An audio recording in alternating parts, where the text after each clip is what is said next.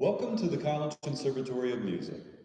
Ohio state law requires that we notify our audiences of all available exits in case of an emergency. Please take time to observe all marked exits now. The consumption of food or drink and the use of cameras or recording devices is prohibited. We also ask that you silence cell phones and other electronic devices at this time. Thank you for your attention. The performance will begin shortly.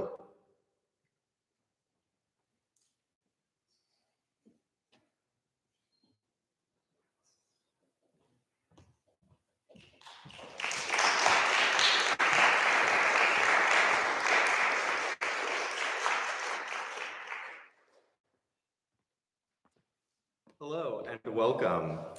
I am Bryce Newcomer and I'll be your host this evening as we take a journey through Give the People What They Want, Profit, Popularity, and Reimagination. From Beethoven Septet to Crusell's Grand Serenade. Thank you all for joining me and my fabulous colleagues for a unique performance of Beethoven's beloved septet. As you may notice, there are more than 7 chairs on stage. Tonight's performance will feature clarinetist Bernhard Crusell's rarely performed arrangement for small military band.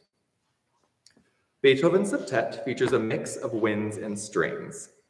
The instrumentation consists of clarinet in B-flat, bassoon, horn in E-flat, violin, viola, cello, and double bass.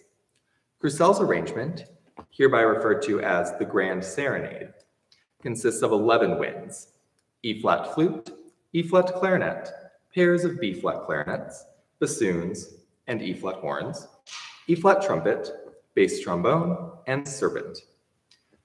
Arrangements of canonic works often receive a bad reputation, considered inferior versions of the original.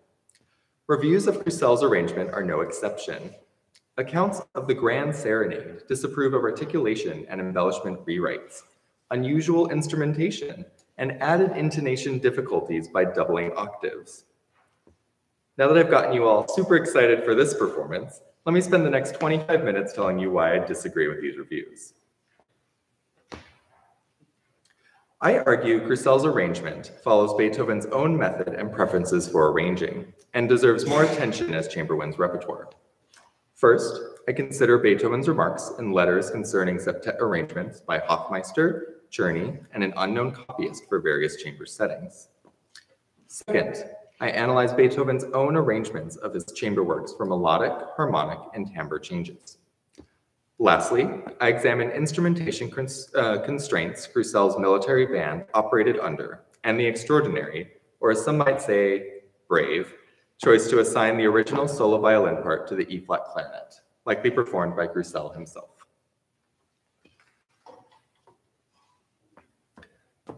During much of the late 18th century, serenades and divertimentos were public favorites.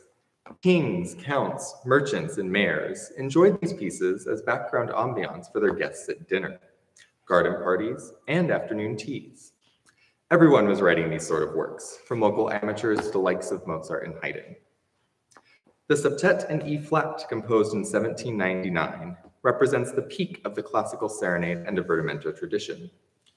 Despite its immense popularity, Beethoven was unhappy that it overshadowed some of his more significant works.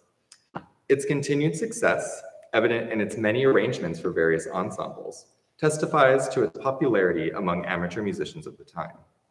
The septet was first performed publicly alongside Beethoven's First Symphony at the Royal Imperial Count Theatre on April 2nd, 1800, in a benefit concert for the composer. The piece was dedicated to Empress Marisa Theresa, sister-in-law of Archduke Rudolf and the second wife of Franz II, as a strategic move by the young Beethoven to establish himself among Vienna's musical elite. Despite its immense popularity, Beethoven never fully embraced the septet. However, its charm and immediate appeal are its only crimes. Perhaps Beethoven's audience was not as unsophisticated as he thought. Today, the septet in E-flat is widely considered one of the finest septets ever written. Profitability was a major factor in Beethoven's attachment to the septet, considering his documented dismay of the work when he reflected back years later. In early letters concerning publication to Hofmeister, Beethoven states, quote, "The septet has been very popular. For its more frequent use, one could arrange the three wind parts, the bassoon, clarinet, and horn, for another violin, viola, and cello," end quote.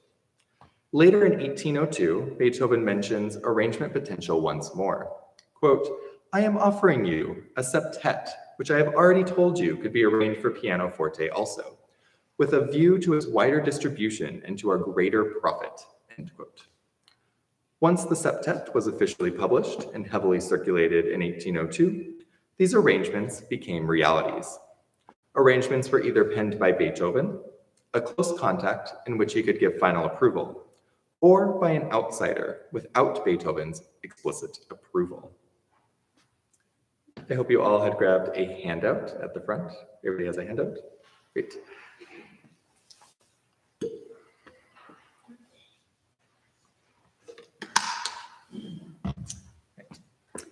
Having an affinity for profiting on his own compositions, Beethoven participated in the great expansion of music publishing at the turn of the 19th century by allowing and participating in arranging. Example 1 on the handout details a few of Beethoven's arrangements of his own chamber works. Beethoven arranged the Septet, Opus 20, for clarinet, cello, and piano trio in 1805, admittingly as a concession to the public's request for arrangements. Beethoven penned several other chamber arrangements of his works, including a string quartet of the Piano Sonata, Opus 14, number 1, a string quintet of his Wind Octet, Opus 103, and a flute and piano version of his trio, Opus 25. Fragments of an arrangement for military band were penned between the septet's premiere and its publication, between 1799 and 1802. The version utilizes 11 musicians, comparable to the Crusell arrangement, but swaps the serpent for contrabassoon. Previously, this version was attributed to Beethoven due to the time frame and the composer's signature. In Myron Schwagner's historical analysis of this military band arrangement, blatant differences in handwriting and Beethoven's notation peculiarities suggest the arrangement was done by an unknown copyist. Schwagner believes Beethoven's signature suggests his approval of the arrangement rather than his own penmanship. Analysis of Beethoven's letters reveal Beethoven believed each arrangement, quote, "must be viewed as a possible vehicle for further exploitation of technical or musical ideas." As a result, Beethoven's arrangements often include substantial rewrites to better fit the ensemble. From correspondence between Beethoven and Hofmeister, it is evident that Beethoven believed preserving the tone-color combination of clarinet, bassoon, and horn is ideal in arrangements, while other instrumentation is excusable for the right price. While other arrangements of Beethoven's Septet Opus 20 achieve popularity, most differ from the original substantially against Beethoven's arrangement preferences. Example 2 gives a timeline of septet arrangements discussed this evening.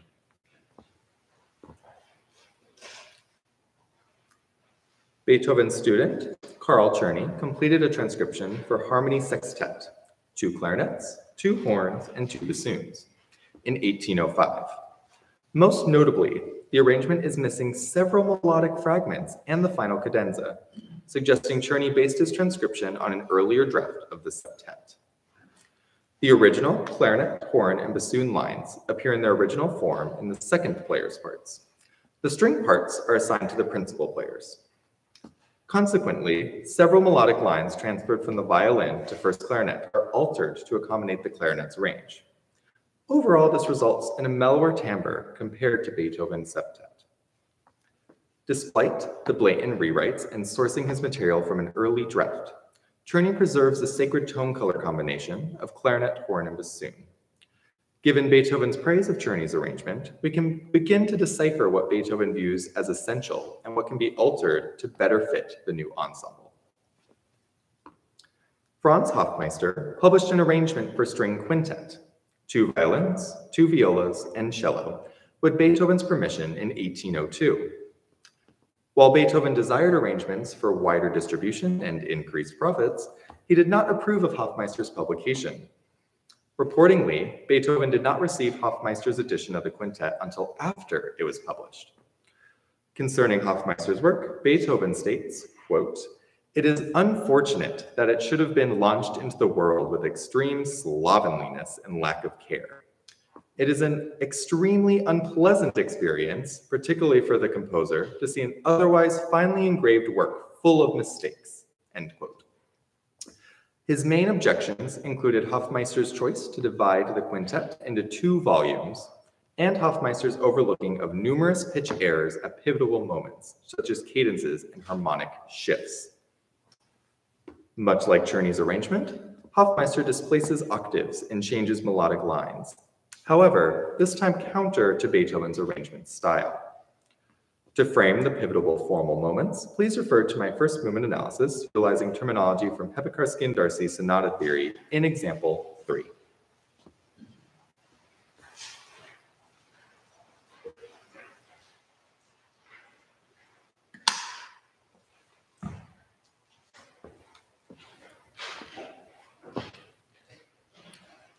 Moments, such as an increase in energy in transition areas, leading to the medial caesura, are of special interest.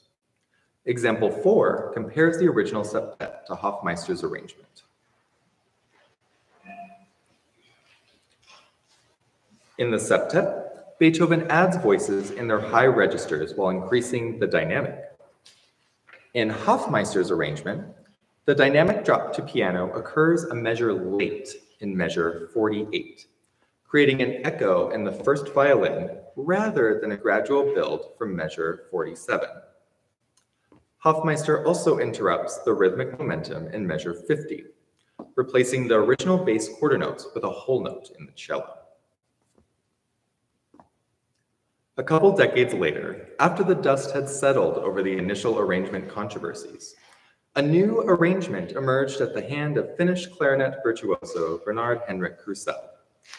A student of Franz Tausch and Xavier Lefebvre, Crusell became a distinguished soloist and composer for the instrument. His most popular compositions today include 3 clarinet concertos, an air and variations for clarinet, a concertante trio for clarinet, horn, and bassoon, and 3 clarinet quartets for clarinet and strings. His role as a performer and director of Swedish military bands is less well known and often only briefly mentioned in Crusell's biographies. In 1793, Crusell was appointed as a clarinetist with the Royal Court Orchestra in Stockholm.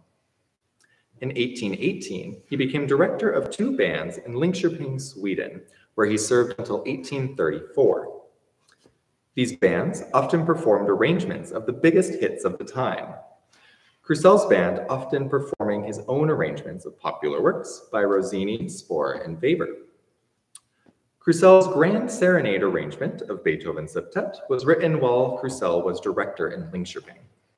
Reviews of Crusell's arrangement disapprove of his articulation changes, rewritten virtuosic solo passages, and unusual instrumentation.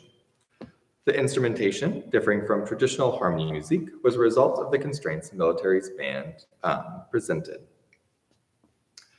Negative reviews of Crusell's arrangement cite the choice to assign the solo violin part to the E-flat clarinet, a notoriously difficult auxiliary instrument. Contextual sources demonstrate the source of the E-flat clarinet's reputation, and consequently its unusual role in the Grand Serenade. Erich Hobrick clarifies the role of high clarinets. Before high clarinets gained acclaim as a devilish prankster in Berlioz's Symphonie Fantastique in 1830, clarinets in D, E-flat, and F were common in bands. Colin Lawson specifies the carryover practice of bands choosing a high clarinet based on the work's key. Beethoven primarily writing for the mellower clarinet in F for his marches. As more keys were added to the clarinet's mechanism, only the high clarinet in E-flat remained popular. Crusell himself was performing on an 11-key clarinet produced by Henrik Kressner.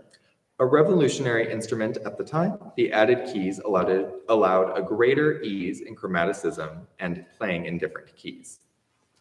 Despite its rascally reputation, the E-flat clarinet is capable of the same virtuosity and sensitivity as larger clarinets.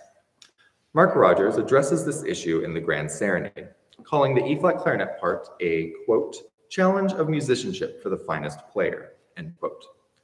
Crusell would often perform on various clarinets while directing the Linköping bands. Roger states the likelihood of Crusell leading the ensemble from the E-flat clarinet chair, illuminating his faith in writing delicate passages in the E-flat clarinet part, rather than utilizing the flute for high violin reassignments.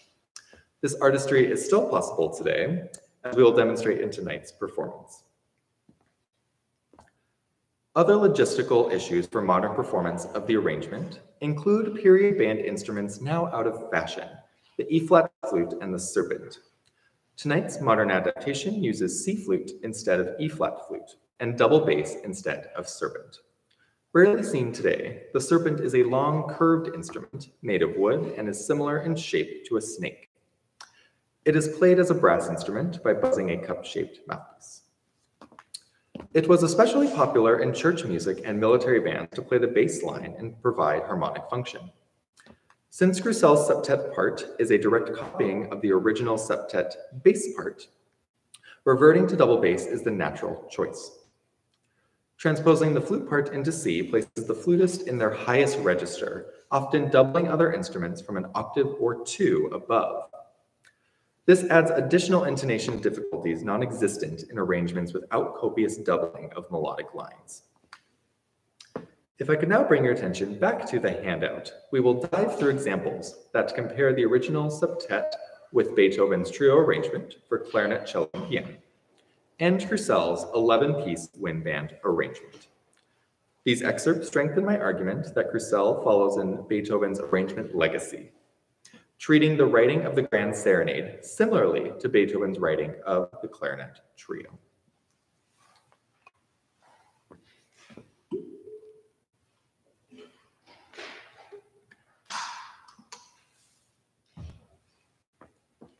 At first glance, Crusell's choice to utilize the flute as a doubling instrument rather than solo is shocking.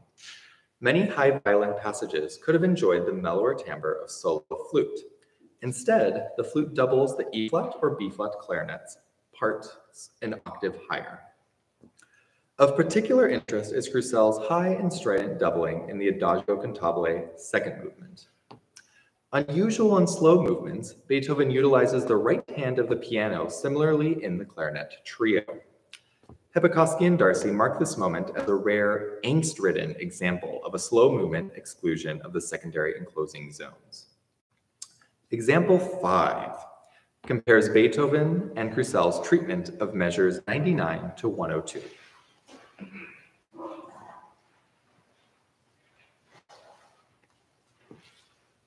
In the trio, the clarinet line will naturally cut through the timbre.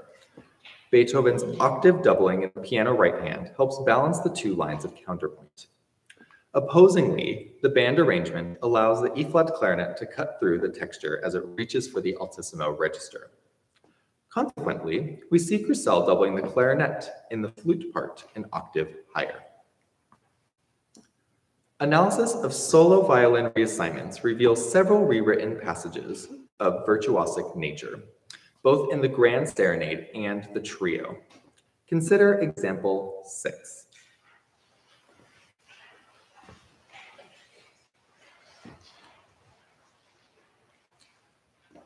The fifth movement features the violin at the top of its range with repeated eighth notes at a brisk tempo. Even if Crusell transposed the line down an octave, the flourish is not idiomatic to the clarinet. Instead, Crusell uses an altered flourish similar to the piano of Beethoven's trio. From this example, it appears Crusell may have worked from the trio rather than the septet. However, other examples preserved original writing from the septet even when Beethoven changed them in the trio. Consider example 7.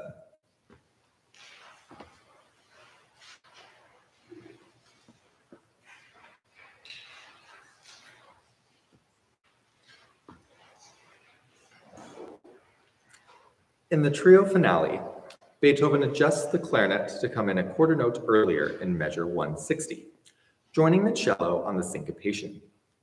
In this instance, Crusell preserves the original septet clarinet part in the first clarinet and includes the trio clarinet part in the second clarinet. While a small difference, these conflicting examples suggest Crusell was aware and worked from both the original septet and trio versions. Modern performances of the Grand Serenade can be improved through historically informed modifications. By tracing the instrument translations from the septet to the Grand Serenade, we can utilize a seating chart reminiscent of the septet.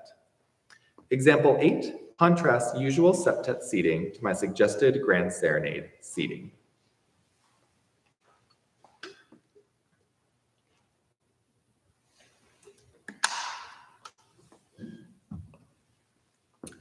I suggest the E-flat clarinetist and the principal clarinetist sit on opposite sides of the semicircle.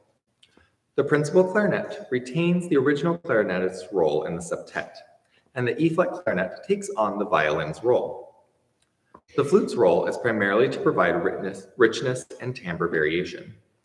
You will hear the flute most often doubling an octave or two above the E-flat clarinet, principal bassoon, or principal horn, with few instances where the flute takes a violin solo for themselves. The septet bassoon line is split between the two bassoons in the Grand Serenade. The bassoons, along with second clarinet, must also weave in and out of viola and cello lines.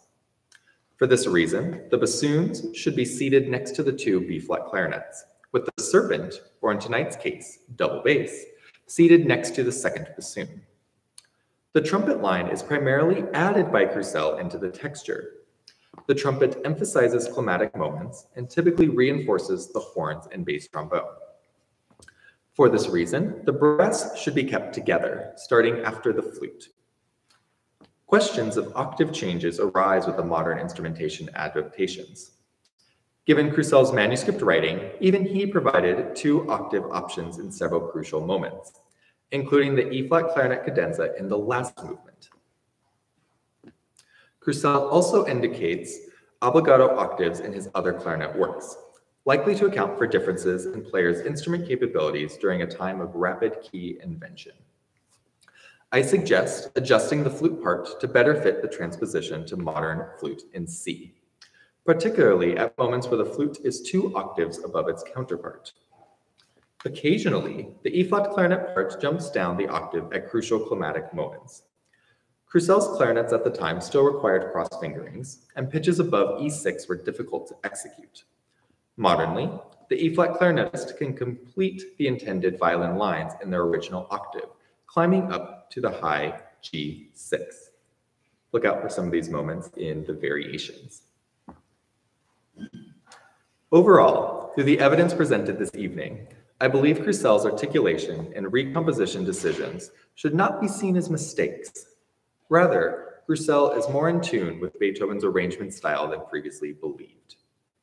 Much like Beethoven's writing of the septet for clarinet trio, Crusell has adapted precious work to fit the new ensemble. It is my hope that this work becomes canonic in the chamber winds repertoire, and more ensembles will consider the added difficulties as a worthwhile and fruitful challenge. Before I ask the ensemble to take the stage, I would like to personally thank the members of the ensemble for their dedicated and hard work on limited rehearsal time, and Luetkenhaus, Kristin Welke, Joey Miller, Andrea Baker, Kathleen Moran, Joseph Rao, Josh Hannon, Dominic Neville, Kyle Milosevic, and Nick Blackburn. I would also like to thank our conductor, Brendan Boyle, for joining me in in-depth study of this arrangement and our many meetings leading up to rehearsals this weekend. To my faculty committee, Pavel Vinitsky, Thomas Gamboa, and Christy Swift, I cannot thank you enough for your guidance and comments throughout this entire process. I hope you all enjoyed tonight's performance, and I invite you to join us for a reception following the recital in the green room. Thank you.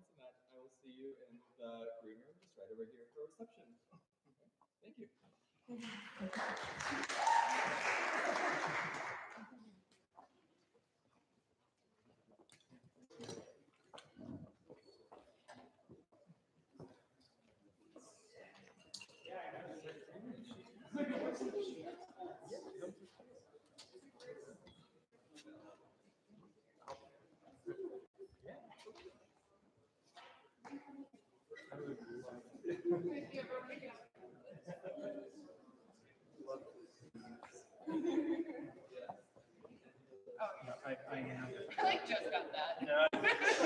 Took me a hot second.